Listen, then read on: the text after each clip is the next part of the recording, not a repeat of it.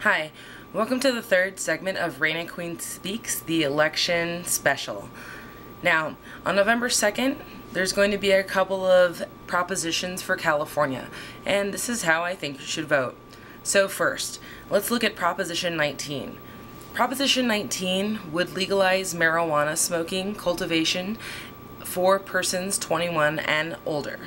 Now, I think this is a pretty clear yes to vote on Proposition 19. I think that if we legalize marijuana, that means there's going to be an increase of funds for California. Marijuana is literally a cash crop industry that will create lots of money for California. And there are a few negative aspects that anti-Prop 19 ads have come out with, but they're not very good. So let's discuss them, shall we? First, opponents of Prop 19 say that marijuana is a gateway drug to cocaine and methamphetamines. There is no research to support this claim, and in fact, there is research that shows that alcohol is actually a bigger gateway drug to cocaine and methamphetamines, and marijuana isn't one of those things. Second, they say that marijuana will create cancer, and not just that it'll give you cancer, but it'll give you cancer more than cigarette smoking will. Now, cigarettes have additives that are added to the nicotine in tobacco that give you cancer. Marijuana doesn't have additives that way, and there is no research that shows that marijuana does give you cancer. In fact, cancer patients and also people with chronic pain and other ailments are prescribed marijuana currently under Proposition 215. So that claim is debunked. Finally, opponents of Prop 19 say that this will increase drugged driving. I don't think so. I actually think that drug driving will decrease because it will be legal. People won't have to, smoke from place to place because they aren't allowed to smoke marijuana, or they don't have to hide it from anyone. It'll be legal so they can smoke it in the privacy of their own home. Furthermore, there is actually a study that says that smoking marijuana actually increases your concentration when you're driving. Not that it advocates that you do smoke and drive, but there are no real negative effects to smoking and then driving. So, vote yes on Proposition 19 to increase the money that's going to go to California. And remember, there are no real negative side effects to smoking marijuana other than maybe some munchies and being more relaxed. 20. Proposition 20 is a clear no. Now, what Proposition 20 wants you to do is redistrict the voting areas, and that would be actually more beneficial for politicians. So we want to vote no on 20 to not give the edge for the politicians who are comfortable to become comfortable and with new lines. 21's a little tricky. Now, 21 would put an $18 tax or fee on your registration of your vehicle. Now, some call this the bringing back the car tax. Now, the positive aspects of voting yes on 21 means that $18 are going to state parks so that we have clean parks. So, there's not random fires happening in buildings because of poor electrical outlets, that our bathrooms in state parks are cleaner, and therefore the wildlife in those state parks are much cleaner.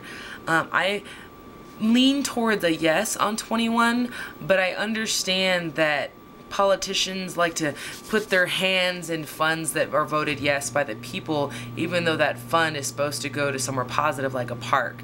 Now, in this bill, it does state that there is a specific account for these parks, but who knows what the politicians are going to do with this one. But overall, I say sure, vote yes on 21, and it's an extra $18 on your vehicle registration. But if you ever want to go to a state park, you are free to enter, as you won't have to pay any fees to get into the state parks if this ballot is passed. 22. I believe you should vote yes on 22 because 22 basically prohibits the states from borrowing or taking funds that are allocated for transportation, redevelopment, and local government projects and services. So voting yes on 22 keeps the states' hands out of those pockets, and that way we have better transportation systems and, you know, money that stays where it's supposed to.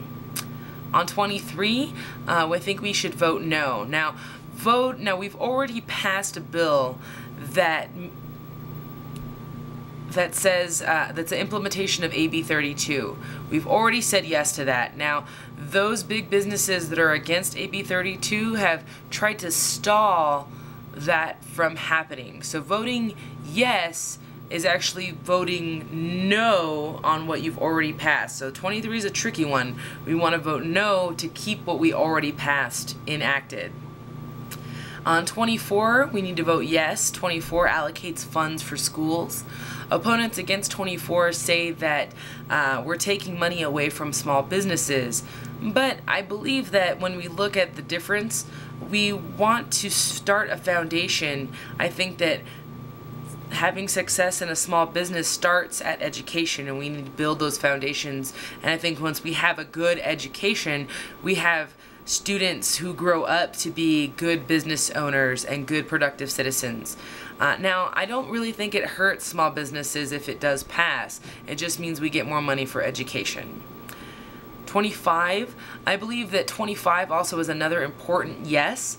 Currently, it takes a 2/3 majority vote to pass the budget.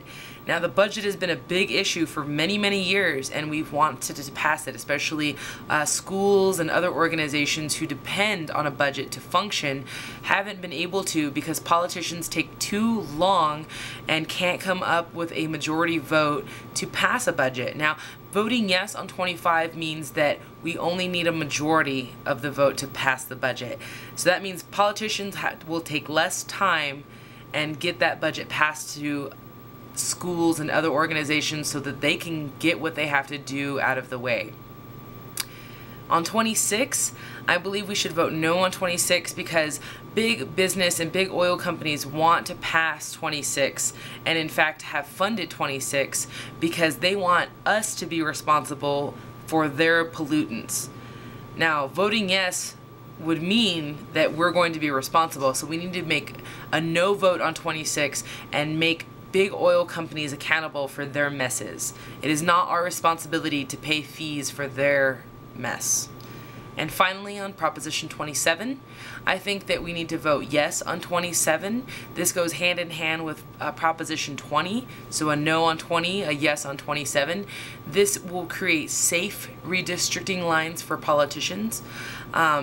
Politicians want you to vote the opposite so that they can kind of have their way with the lines, but we want a no on 20 and a yes on 27. So on those few propositions, I hope that you will take into account what I've talked about today, and that on November 2nd, tomorrow or today, depending on when you're watching this video, you will go out and make those decisions. So whether you're a Republican, a Democrat, or a third-party voter, it's important that you go out and vote November 2nd for those propositions and for all our elected leaders. I hope you read up on them and make sure that you're an educated voter. That way we make smart decisions. Thanks again for watching, and peace be with you.